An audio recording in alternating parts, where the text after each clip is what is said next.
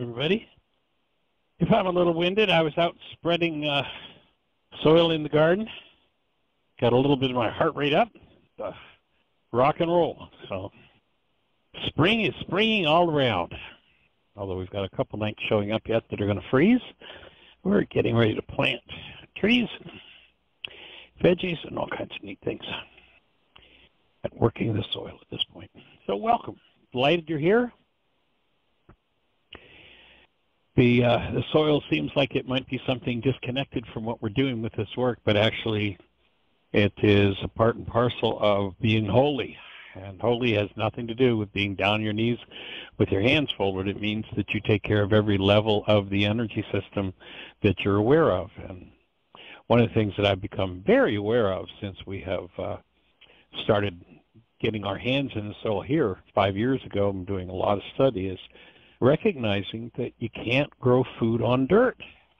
And if you're going to be holy, you got to have food. You got to have the nutrients that come and the micronutrients that come with actual food. And you can't grow it on dirt. And just about every commercial farm in the country, in the world, you know, one of the first things they do is they pour 10 gallons of glyphosate on the soil to turn it into dirt, to kill everything in it so there's no life there, there's no competition, nothing to make nutrients available. Of course, if you can convince a farmer to do that, then you can convince the farmer that he's going to need your NPK, your 3-nutrient mix that will make vegetables look like vegetables and fruit look like fruit, but they'll be empty. There'll be no nutrition in it. And then you can convince them, because those things are so weak and the bugs are going to come and attack, then you can convince them that they need your chemicals to kill off the bugs. And the cycle begins or goes to the next level. And so everything from the nutrition on up, you know, if you register for our codependence to interdependence communication practicum, at this point it's the only intensive we have available for self-study.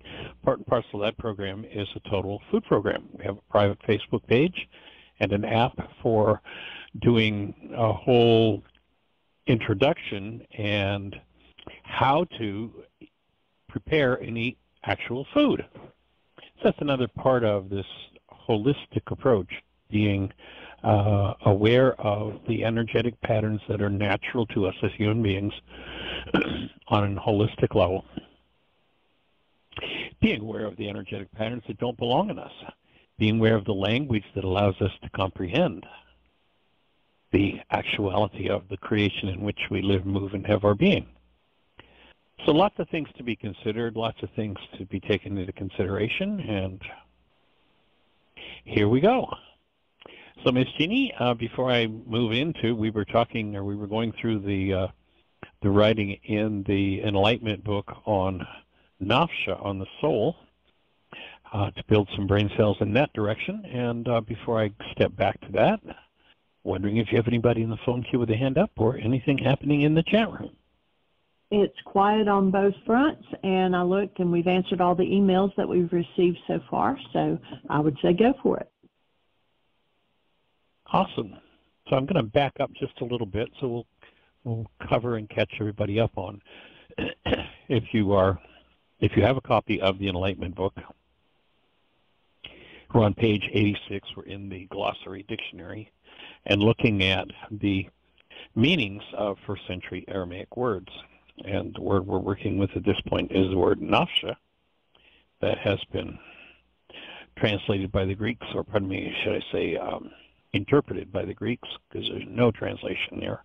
You can't translate a word that doesn't exist in a language. You can make up something that might seem similar, but what we're working to do is to build the brain cells for what the Aramaic mind would naturally assume was the conversation, because they had the brain cells for that. And you listen to Yeshua, Miriam, saying that in order to understand, make use of his teaching, you have to have the eyes to see and the ears to hear. If you've got Greek eyes and ears, then the Aramaic will speak to you as the ancient scriptures describe it, in stammering lips in another tongue. It'll sound like a foreign language. And in the name of love, you watch what people have done. You know, they've gone off and they flagellate themselves, they beat each other, they kill each other, they kill people in order to save their souls. I mean, that's what happens when you don't have the brain cells for the words as they fell from the man's lips. A mind that comes from a violent filing system, from an hostility and fear base, here's words based in love and interprets them through hostility and fear, and we get crazy time. 32,000 sects of so-called Christianity, all sure that they've got the right brain cells firing. Yeshua says you've got to have his brain cells. You've got to have the eyes to see and the ears to hear. He's not talking about physical eyes and ears. I think we can fairly safely assume most everybody in his audience had what we call eyes and ears. Certainly they were blind and deaf, but most everybody had the eyes and ears. What he was saying is you've got to have the brain cells. You've got to have the content that matches his. And I'll just take a quick run back to the beginning.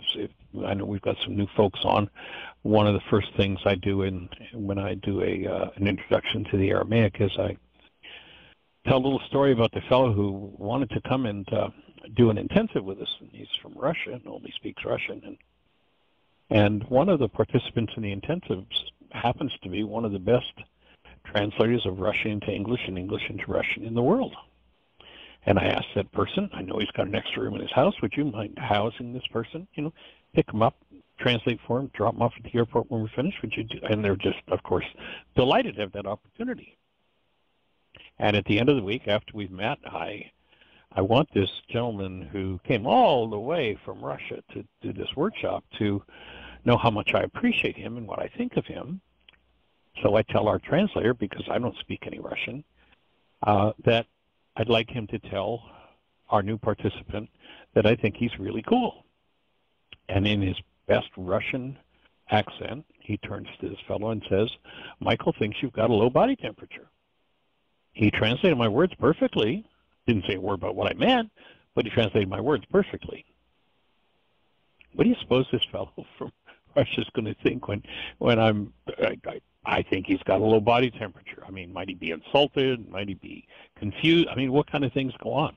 Look at most people when they hear the Greek translations of Yeshua's words. How much confusion, how much this is crazy stuff goes on. They see people condemning little kids to hell. And they go, what? What? In the name of a creator named love, that's what you do. Oh, that's churchianity, is it?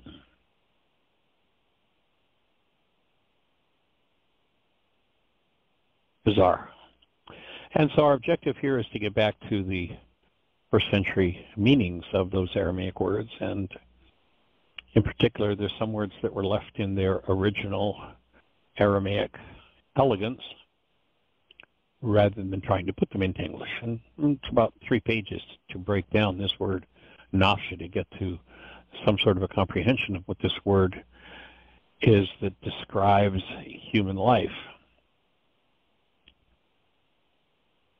By the way, if you don't have a copy of the book and you'd like to get one, you can go to our catalog and order it. And if you do that, it's $25, and then the catalog automatically, it's out of our hands, adds shipping.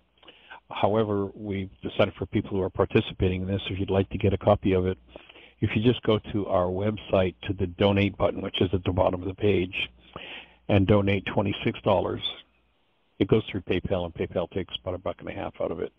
So if you donate $26, we'll pay the shipping. So the book's $25, and we'll get it out to you right away. So again, we're on page 84. And I'm going to start back up the second paragraph. Or let's go to the first paragraph, actually. From the above uses, it should be abundantly clear that Napsha, at the time of Yeshua, was generally understood as the control entity behind the physical, mental, and behaving self. So there is a self, and most people think, I am self, and I control everything. But in Aramaic, that's not the thinking. In Aramaic, they understood that there was a being that was not the mental, physical, and behaving self. And then recognize that in Aramaic, the words that or the ideas in our culture that separate cause and effect, which has people think they can get away with doing a behavior without experiencing the effect of that behavior. Where in the Aramaic mind wouldn't even think of that. The Aramaic mind understood that you engage in a cause and the effect is automatic. It's not something you can escape from. So with the unification of cause and effect implicit in Aramaic and the unification of the control source for the mental and the physical implicit in these uses, Napsha, therefore, stands for all mental and physical conditions and the control source of mental and physical development. This span of meaning lays a basis for translations of the varied English words such as soul, self, itself, and life. So the Aramaic, again, this word was left in Aramaic because there are so many confusing ideas, but we're looking to get a deeper sense of what this word means in the Aramaic. Also, it may be noted that there is, in the above quoted uses, the implied suggestion that Napsha may have a quality of performance meaning. With the leper, the instruction to show his Napsha, when the leper was cleansed, Yeshua didn't say, go show your body to the priests. He said, go show your Napsha. It's the Aramaic word. So the instructions to show his Napsha suggest his Napsha might have changed for the better, or might have improved its performance. With respect to Napsha of the city, house, or the kingdom, an implication of correctness, of truth, in addition to controlling power, envelops the meaning of the word. This implication of quality of effect, mixed with the intrinsic tie to truth, is borne out in other statements. But these are instructional statements of Yeshua, apparently intended to inform, to teach, rather than to communicate through the use of a mutually understood term. So he's expanding the understanding of this idea of Napsha in Aramaic. In Matthew 6:25, the quality of performance, fact of control, and tie to truth elements of Napsha all appear, where he gives instructions on making things easier for one's Napsha. Do not burden your Napsha over what you shall eat, or what you shall drink, or what clothes you shall wear. Is Napsha, not Napsha greater than nourishment, your life greater than garments? So this use of the word implies that Napsha represents our lives. And because in Aramaic cause and effect are not separated, it reaches into many different directions. In line with the thought of Matthew 6:25, he indicates in Matthew 6:33, the results achieved by Napsha varies in conformity with the proprietary of an individual's goal or set of will, where in Matthew 6:33 he states, seek before everything the kingdom of love, the community of love. And that, for me, implies it's saying you've got to become aware from the source of your being. And when you gather all of the faculties that belong to your being, everything else you want will follow.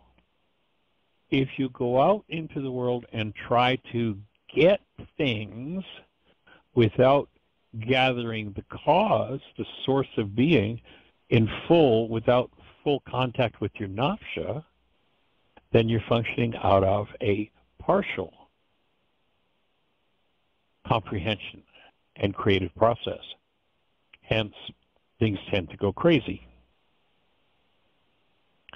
So this implication that Napsha if it is to function properly, must be accompanied by a proper alignment of human will, is in no way denied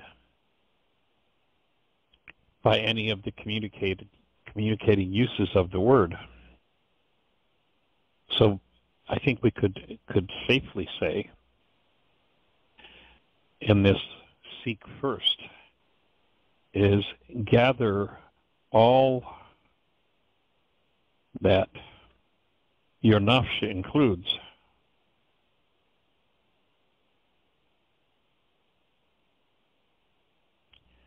And I'm taking it slow here because I'm making notes. Before you go forward into your world, if you go into what most people think of as a self, that is an image in the mind based on experience of who we are, and you remember that Yeshua says in order for you, Napsha, to live, and there I think we could safely comprehend that live means in order to become a fully conscious creator in your life, you've got to gather all aspects of your Napsha, all levels of yourself from that community of love. And the primary expression of that self would be that of active present love.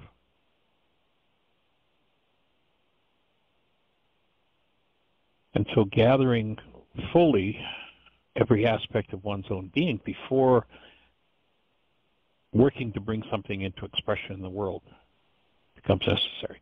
And if we're functioning out of the false self, the self, remember, Yeshua says in order for you to live, you've got to die. In order for you, Napsha, to come into full expression, that in you which is based in an image of yourself that is only partial has got to die. That self has got to go. And then he says, in essence, I got the tools for you. Not I've got a dogma, not I've got a doctrine, but I've got the tools for you. So in Matthew 11:29, he says, take upon yourself the yoke upon me, and learn from me that I am serene and peaceful in mind, and you will find for yourself serenity for your Napsha. In other words, you're going to be freed of mental stress. So what he's saying is, hey guys, I got a formula. I got some tools. And sadly, this is the piece that is mostly missing from the Greek translations. Some of the imagery comes through of, what we want to have, but the tools, and in this statement he's saying, here, yep, I've got a load for you to carry, but take it on, and I'll show you how to achieve what I have. It's interesting, that passage which you've heard me refer to often, where a number of disciples besides the 12 we're usually familiar with come together with Yeshua, and in essence they say, what do we need to do to please the Creator? And Yeshua replies to them, and half of the disciples recoil with thoughts and words like, too hard a saying, who can understand that? And they leave and they never come back.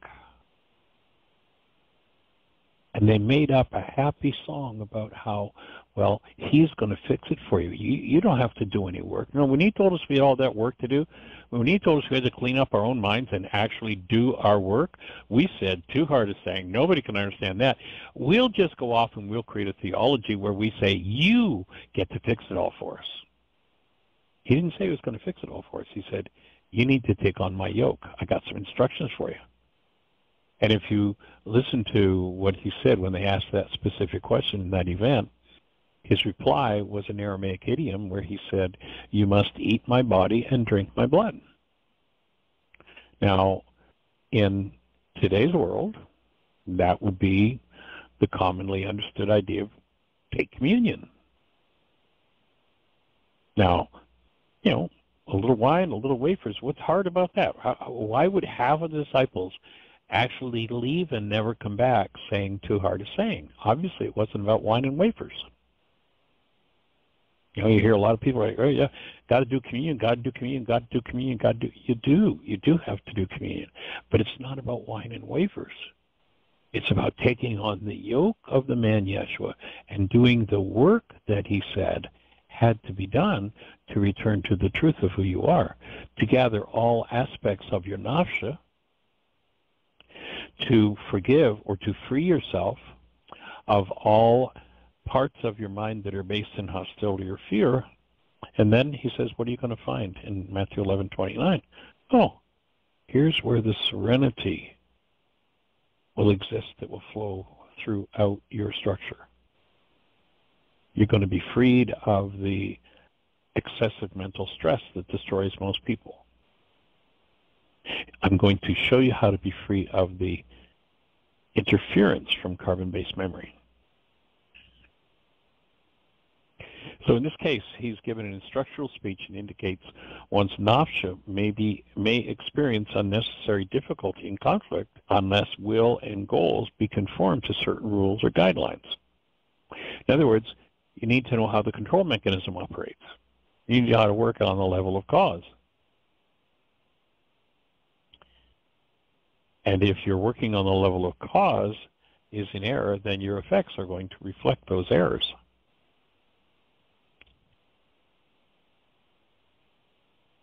So then, it goes on to say, however, there is no suggestion here that a Napsha with burdens is less a Napsha than one without burdens. It's not going to change your essential nature. Your essential created nature as love is going to remain. But if you don't know how to take charge of, if you don't know the rules for governing your own mind, then you're going to experience stresses that are beyond reasonable. This is here. Got some tools for you. Take on my yoke. In Matthew 10:39, it's indicated that Napsha operating without these certain guidelines will seek to operate as a Napsha. In other words, one's going to go into oblivion, going to be rendered unconscious and without creative power.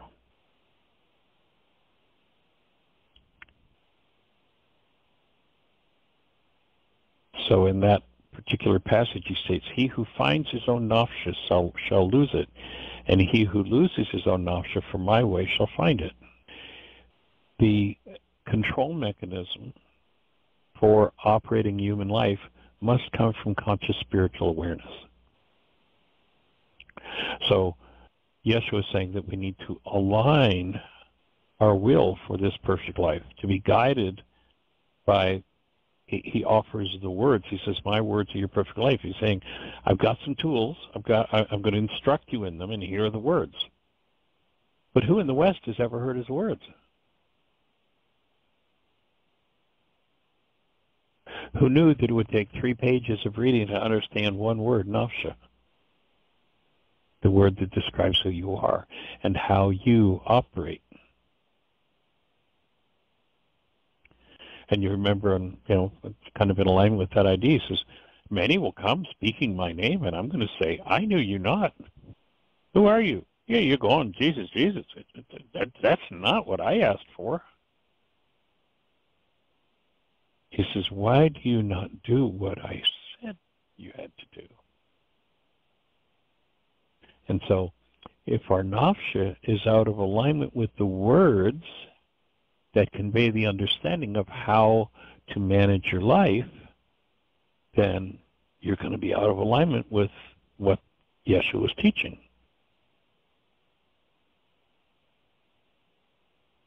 And on to page 87.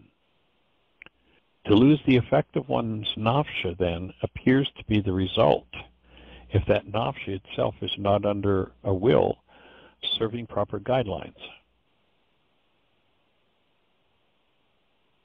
However, it should be noted that nothing so far indicates positively that one's Napsha or a city's Napsha is destroyed by such failure.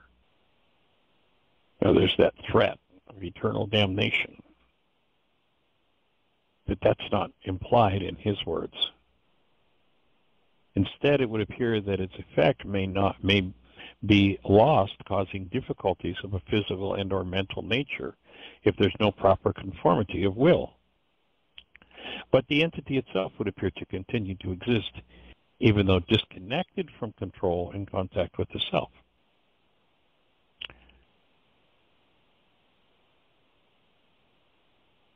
Thus, the quality implications surrounding these uses of the word Napsha appear to relate not so much to the quality of the entity as to its achieved results. You know, when they said, how do you tell where somebody's at? In essence, we could say, how do you tell what somebody's Napsha has been doing? He says, you look at the fruit. You look at the results being produced. So in the case of a poor Napsha, reflecting not so much the quality of the entity as the achieved results. The cause of poor results is laid not on a poor quality Napsha, but improper will or goal. And in the Aramaic, the word will refers to a spiritual faculty which is designed to be used consciously to manage our minds. Most people are brought into the world and their behaviors are managed by their minds rather than their Napsha managing their minds. So he was laying out a system where your created essence managed goals, which by so doing manage the output of your mind, and alignment on track with purpose is going to produce a life that is desirable to the Napsha. Knock the spiritual faculty of will and Napsha out of the picture, and you get people doing all kinds of crazy.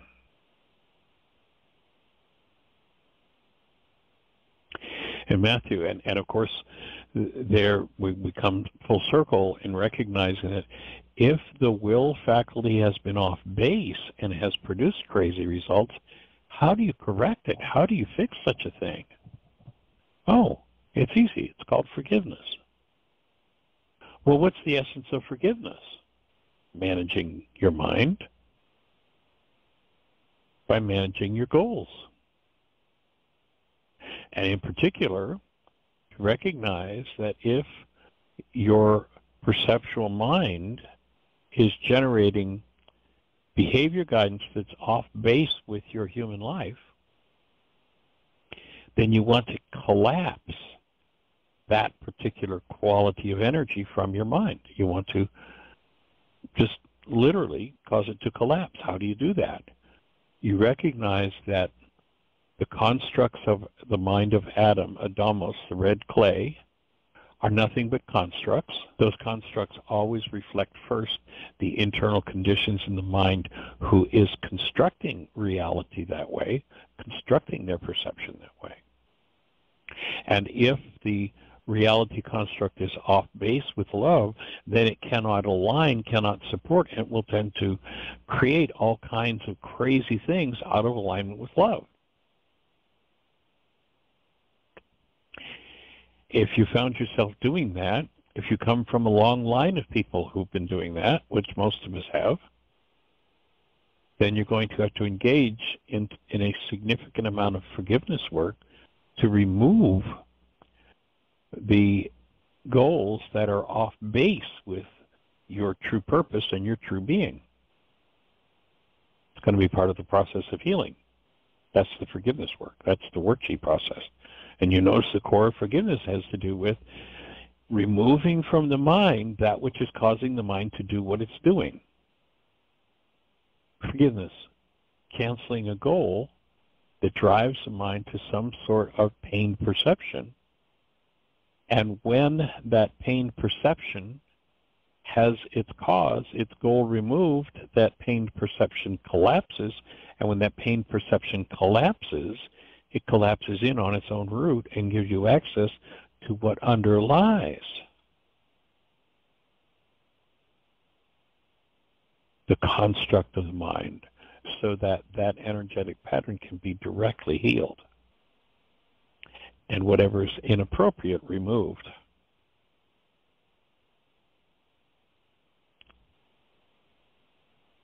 So clearly, in this instruction, the quality of human performance is directly tied to the quality of what is willed over Napsha, that fundamental organizing and controlling core of mind and body. These instances of the use of the Aramaic concept Napsha by one who well understood its meaning gives us a fairly precise understanding of the term. Napsha is the controlling core, the managing agent, the source of physical and mental development, and also because cause and effect are one, may be used to designate the results of that operation or that action. The term may be applied to any functioning entity involving human beings, as for a house, a city, a country. You know, when the statement was made, a house divided against itself, it was actually a house divided against its Napsha. That is the controlling source. Can't stand, it's going to fall. Because without all the faculties that are available from that higher state of being, the mind goes off with half information and half knowledge and ends up producing half results. So while every human has a Napsha by virtue of his or her existence, the results achieved by this controlling entity will be impaired by its subordination to an improper will.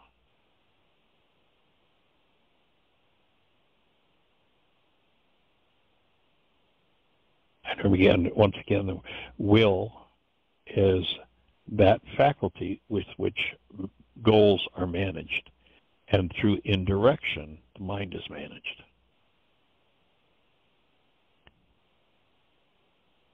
So when the Napsha is subordinated to an improper will, in which an event, behavior, ideation, and or physical well-being will deteriorate. In other words, we're going to end up in a disease process. We do this to ourselves. You go back and that statement is made, with man death began. If the controlling entity, the Napsha, were in alignment with truth and had a mind that understood its place in the process, there would be no disease. Man made death up. We initiated the process by going out of alignment with who we are.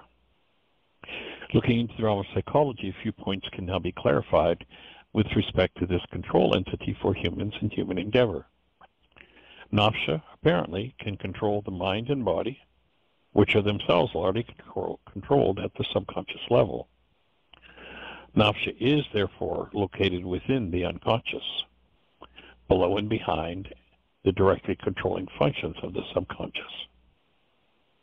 This is, of course, an absolute necessity from a time sequence standpoint.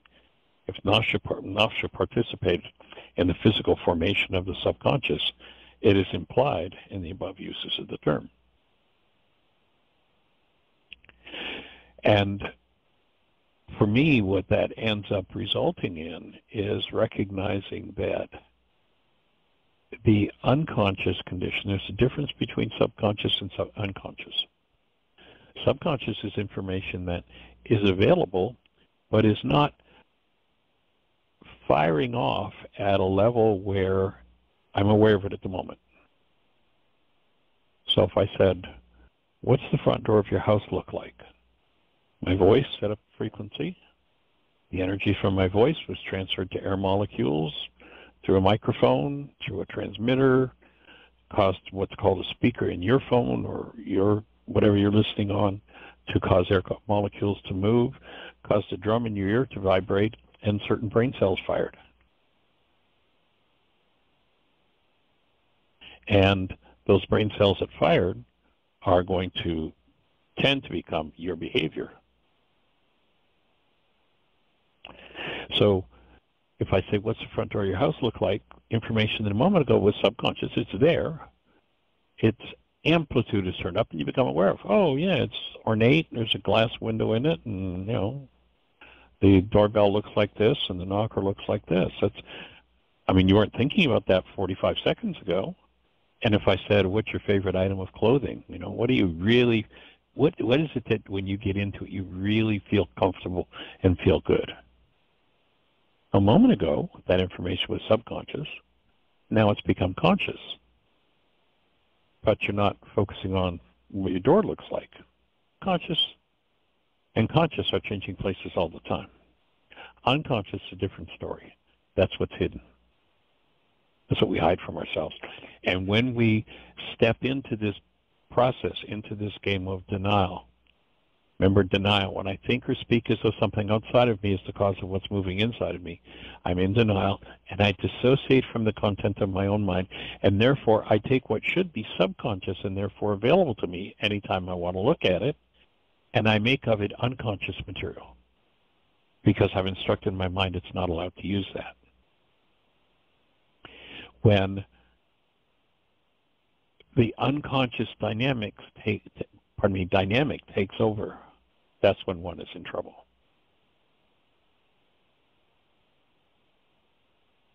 Hence, being part of the lower unconscious is not usually capable of direct contact with our reasoning minds, nor can our reasoning minds directly contact it. Napsha cannot execute its natural control function properly if the controlling will is not harmonious with proper guidelines. It would, however, produce quality results with mind and body if the controlling will is harmonious with proper guidelines. And now we come up with, and this particular text is a part of our Laws of Living course. And laws of living not being law as in the Greek idea of law being the rule of a superior, but law as in the Aramaic definition would be the way things work. So to understand the law in Aramaic is to understand the way things work. And what this material is attempting to do is to assist in building brain cells. And I'll just share for me that several of these essays, I mean, I can go back 30, 40 years ago, and I read them, and I reread them, and I reread them, and I reread them. And each time I read them yet today, I get a new insight into the genius of what was being taught.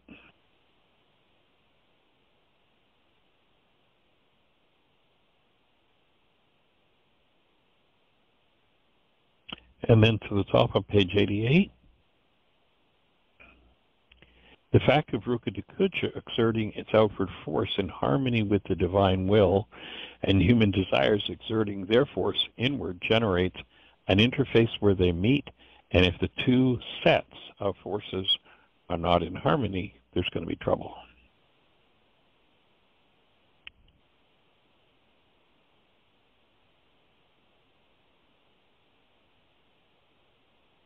What is scribed or formed upon the interface within a human mind is the history of its life. Scribing truly so as to harmonize the whole mind and man's desires with the Ruka force is, theologically speaking, the purpose of human life.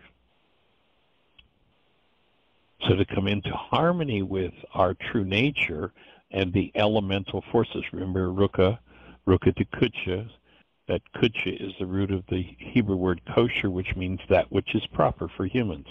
So there is in us an elemental force that will guide us as to what is proper for us as humans. And if we're not in harmony with that force, then we'll go off doing all kinds of other things and wonder why life is so traumatized and traumatic. Man can no more sense or directly contact this Ruka force within him with his instruments than he can contact the three creative forces whose impact in the physical world may be noted. If you go back and remember the introduction, we talked about earth, air, wind, and fire. And then there's this elemental force for humans. Now, we say, and when Yeshua was talking about this elemental force, he was talking to one of the elders of the temple, and the guy says, well, wait a minute, what are you talking about? And Yeshua says, what, you, one of the elders of Israel, you don't know what this is? Don't know what we're talking about?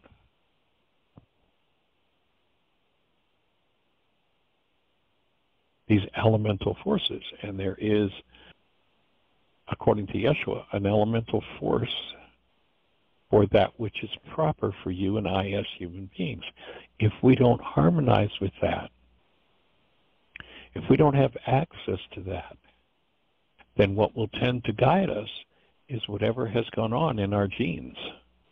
And I think we can fairly easily surmise when we look at the history of what the last 75 years, humans have murdered over 175 million people on the planet. People are starving to death, war, divorce, separation. Obviously, something's out of harmony here. If you're out of harmony with your Napsha, if you don't know what your purpose is, it's going to be hard to align. And when you think of life as an energy system, you know, energy systems don't bring through more energy by efforting. Energy systems bring through more energy by aligning. So when I align my will with that elemental force in me, Ruka, for that which is proper, then life tends to change. And so with that particular elder from the synagogue, he uses an example that was understandable to him. He said, well, we know the wind. You know, you put your hand out here and, gee, you can feel the wind. You know there's a thing called wind, but you don't know what it is. The only way you know there's such a thing, like nobody knows what the wind is. Talk to the scientists. Tell me what wind is. We don't know. But we know from the effects that it creates that it's here. When you start to pay attention and you find yourself in a situation of difficulty and you ask for guidance from Ruka and you listen, and the listening may not be literal words, but it may simply be an inclination in a certain direction. And when you start listening to that and you follow its guidance, you'll know, just as surely as the person who holds their hand up in the wind, that there is an elemental force going on, even though you don't know what it is.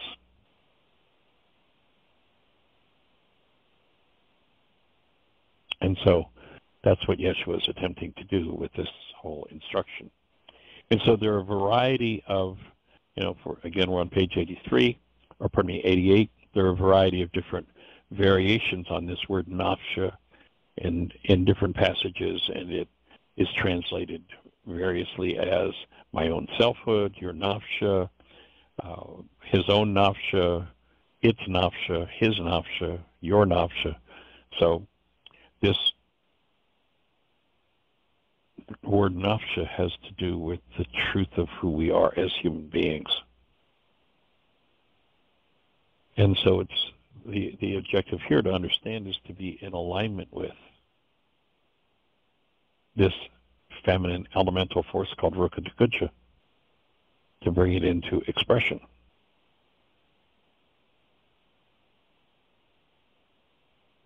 And we are at about the last 10 minutes. That was fast.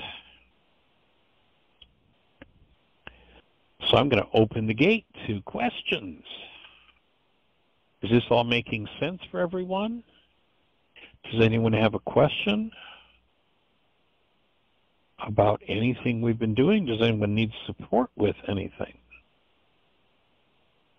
Our call-in number, if you're on one of those stations where we can't see you, is 563-999-3581. If you call that number, you're listening to the show directly, and then if you push 1, that'll put a hand up in the phone queue, and Jeannie will know you want to ask a question. And we have a hand up. Great. Let's say hello to the hand. I believe it's Camie, 618. You're on the air. Hey, guys. Welcome, How's young lady. How are you? Today? I am awesome. I am working in my purpose fully. I am just creating.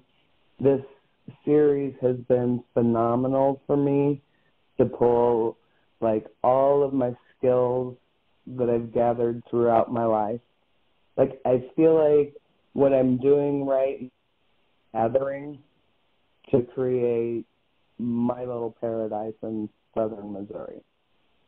and the more intently I am speaking my words, and I've always wanted to learn Spanish. I have a little Spanish. I took French in high school, and I think I only took like one semester. I didn't walk away with much, but it's in there. You know, it's like you always said that everything as we're driving down the highway is in our minds. Everything that's spoke in the universe, all of that. And that's the energy I'm creating in right now. This paradise, this little piece of paradise in Missouri that I'm carving out is going to be miraculous. I am seeing, once we get our home done, building a beautiful park-like Celestine prophecy setting in Southeast Missouri. I watched Celestine Prophecy last night. Matt and I watched it and realized you watched the movie. I was really tired.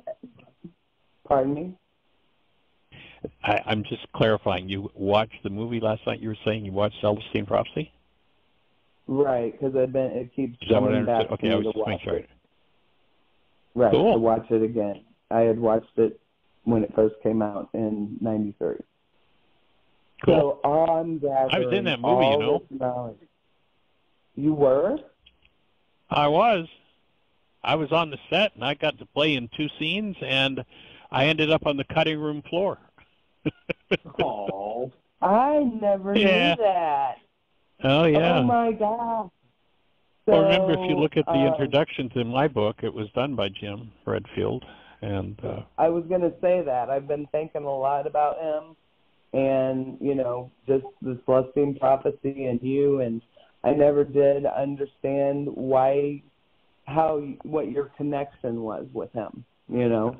And he was a student of mine when he was writing Celestine Prophecy. That's where the Aramaic text comes from. And actually, with the first books that he printed, it was a self-printed book initially. And we were speaking in Pensacola, Florida, and Jim showed up with 3 or 4 cases of books in the back of his car. They'd just come off the press, and they were his first sales. And we put it out to our mailing list around the country, and all of a sudden, the book was in demand all over the country, and that's when Warner Books picked it up. And it became it was a number 5 best-selling book in the world in 1990. What year was it? 95, I think. 93, whatever year it was. It only took 2 years then, because it was published in 93 is what I saw last night. Yeah.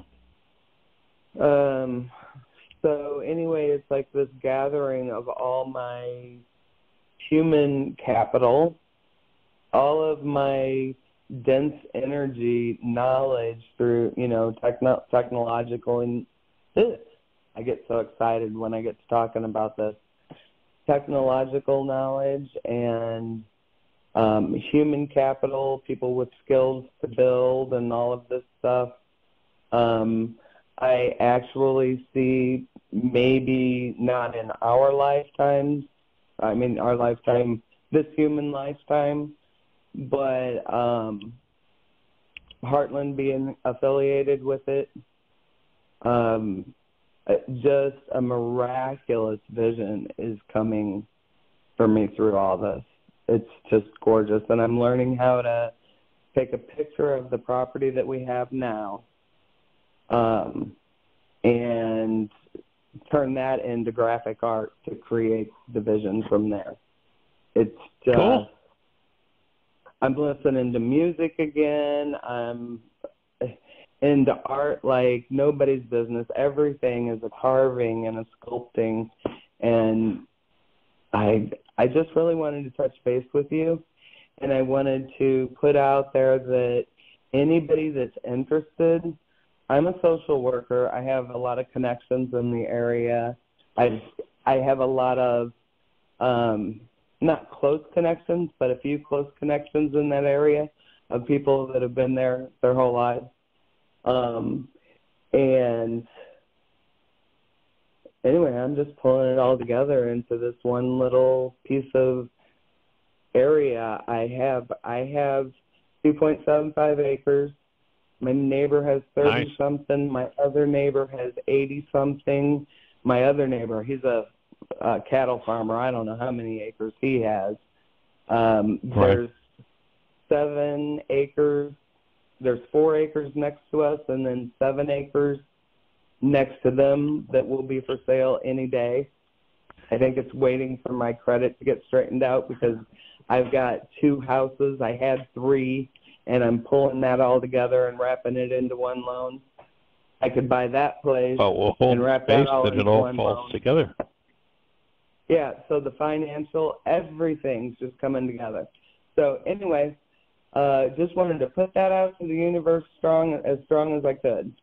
So I really appreciate you being the platform for me to be able to do that. Well, we'll hold the space, and any way we can support you in your vision, we'll be there to do it.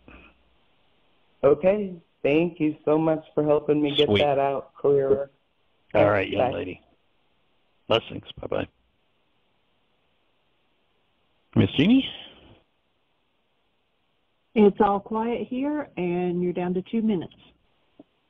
Okay, well, why don't we just take 2 minutes to get quiet and tap into your Napsha through your breath, Ruka de Kudsha, that feminine elemental force in us that by definition in Aramaic undoes the effects of our errors and teaches us the truth, is literally the breath.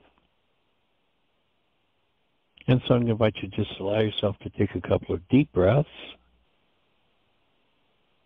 And notice the energy as your breath moves throughout your form.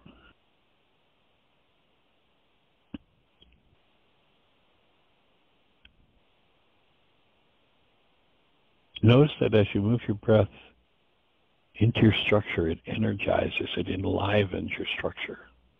Quite literally, the breath of life.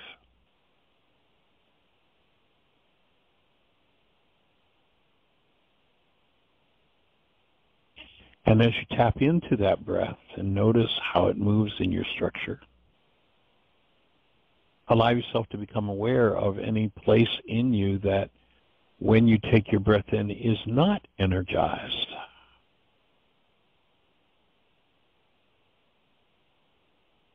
And if you notice that there's any place in you that is not energized by your breath, then consciously, purposely focus on that area of your structure. Take the energy of your breath fully into that part of your structure. When you first start doing that, you may start finding things there that you don't like. And tapping in and moving through those things will be a part of the healing process.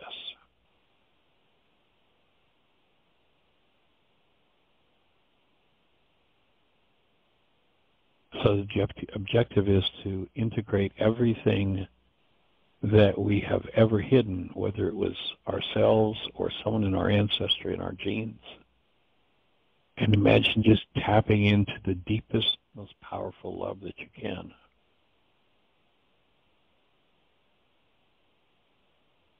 And then just sit with that each time you take in a breath.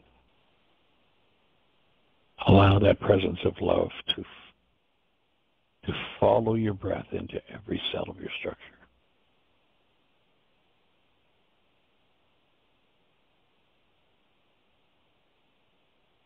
Strengthening,